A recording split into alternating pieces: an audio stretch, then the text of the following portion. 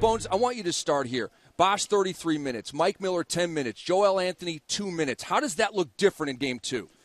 Well, if you start to talk about who it is that Eric Spoelstra should play more, it's about really for him how he's going to play LeBron and Wade less. So it's probably more predicated on when Oklahoma City makes the changes. If Westbrook goes off the floor, if Kevin Durant goes off the floor, that's times where Spoelstra is going to have to make some adjustments with his lineup to try and steal some minutes. The one thing that was big for OKC was that Derek Fisher came in and made some big baskets for them. So Spoelstra's going to watch what it is that Scott Brooks does in terms of taking guys out, and maybe that's where he starts to implement some of the guys in his lineup to give his guys a rest. James Harden, 5 points in Game 1. I couldn't believe my eyes, but it happened, and OKC gets the victory. What does that tell you heading into Game 2 for them? Well, if OKC, they're probably pinching themselves right now, saying we win by 11, and the sixth man of the year didn't have his normal game. So with that being said, you're excited.